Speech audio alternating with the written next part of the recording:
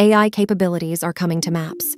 The company announced a slew of machine learning updates for the popular app Thursday, including an immersive view for route planning, deeper lens integration for local navigation, and more accurate real-time information.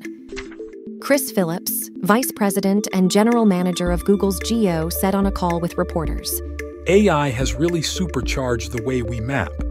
The company said artificial intelligence allowed for improvements to Google Maps' EV charging station feature, more specific recommendations of nearby activities, and more in-depth visualization.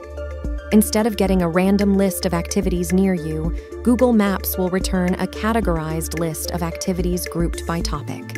So, Google said, if you search for things to do in Tokyo, you will get responses such as anime, cherry blossoms, and art exhibitions, and you can get more granular from there.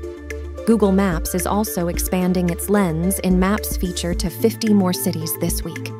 That function was previously known as Search with Live View and allows people to use their phone camera to scan nearby buildings.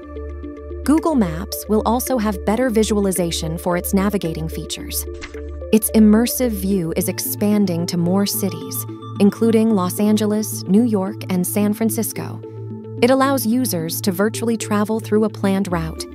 In the coming months, according to Google, 12 countries will have access to better visuals of buildings and lanes for drivers to see while on their route. In the US, there will soon be a way for users to check whether their journey has highways with carpool lanes.